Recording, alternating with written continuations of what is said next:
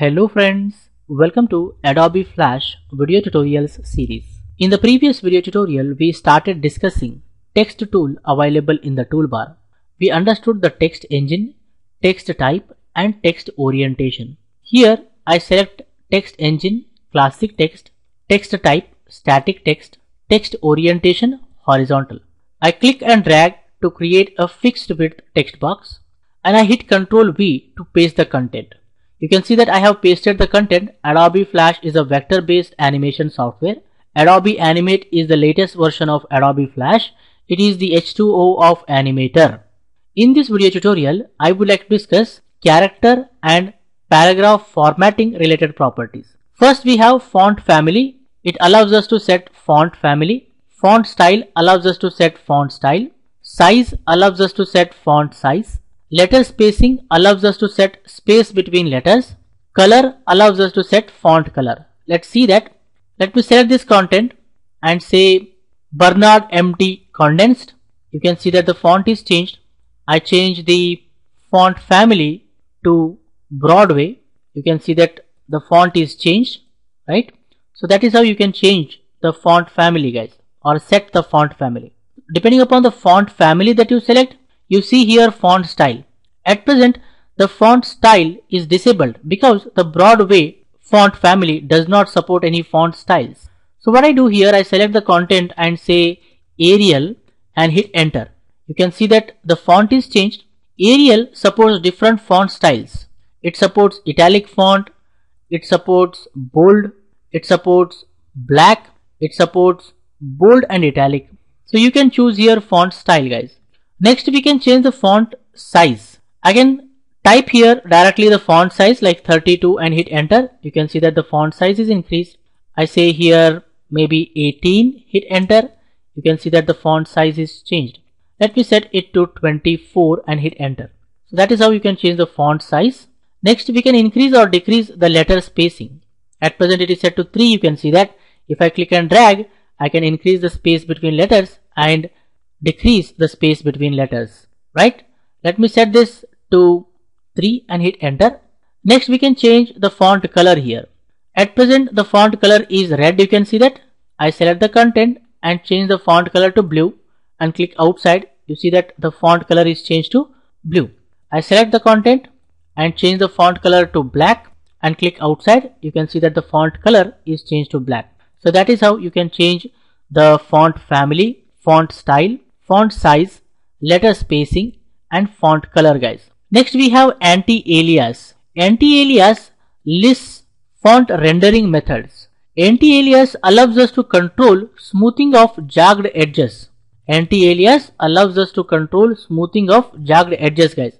What is that? Let me go back to Adobe Flash. I select the zoom tool and click and drag on the animator text here.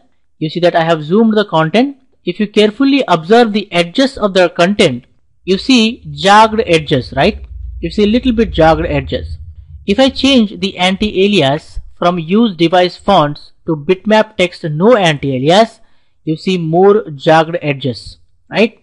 So if you want to get smooth edges, what you need to do is you select anti-alias for animation.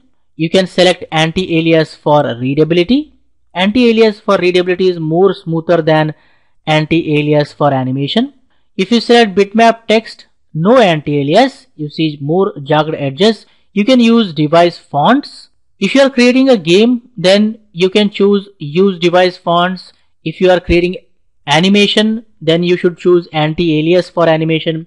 If you are creating content for website, then you can choose anti-alias for readability. So at present, I choose use device fonts. Okay. Next, we have selectable button.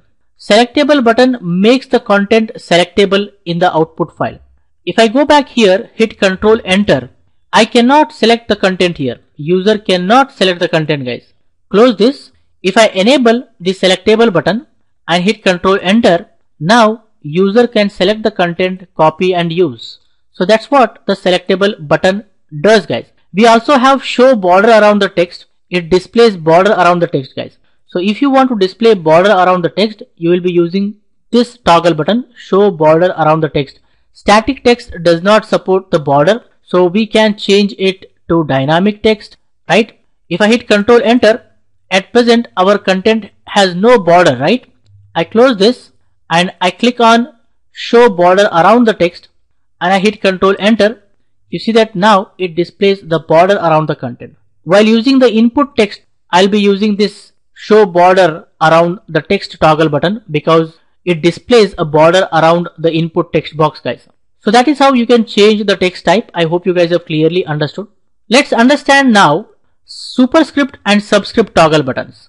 Note, superscript and subscript toggle buttons are not applicable for use device fonts. So here, let me change AntiAlias from use device fonts to AntiAlias for animation.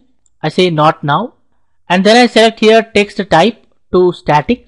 You can see that superscript and subscript buttons are enabled. I go here and say fit in a window.